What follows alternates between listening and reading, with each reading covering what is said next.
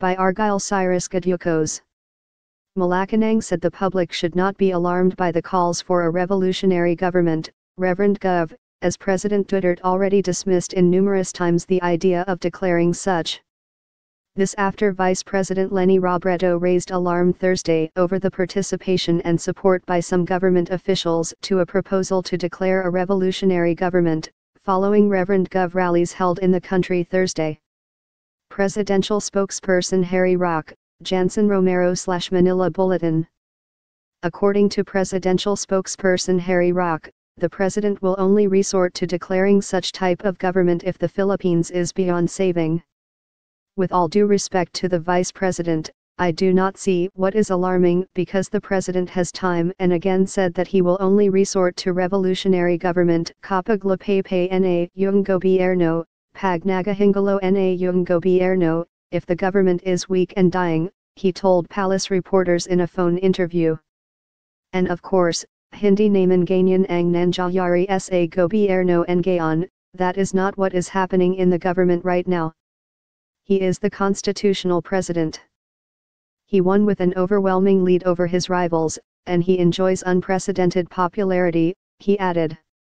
According to Roque, while it is true that there are some allies of the president who want a revolutionary government, Duterte has repeatedly said there is no basis and there is no need for a revolutionary government for now.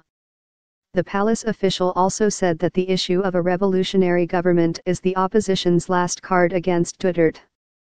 Even if there are government officials there, that is their personal belief. I think it just so happened the issue of a revolutionary government, I think it's the last issue that the opposition can use against the president, Roque said.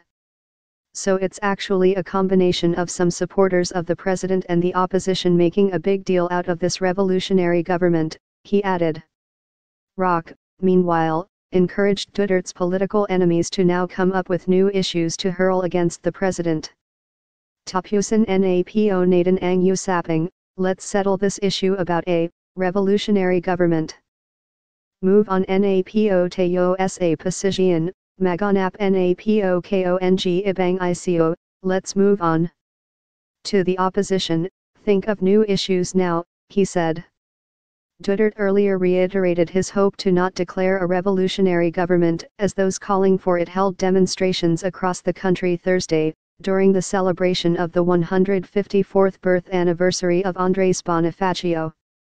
The president said that while he acknowledges the belief of some people that a revolutionary government will help solve the problems of the country much faster, he said he hopes that it will not come to that moment.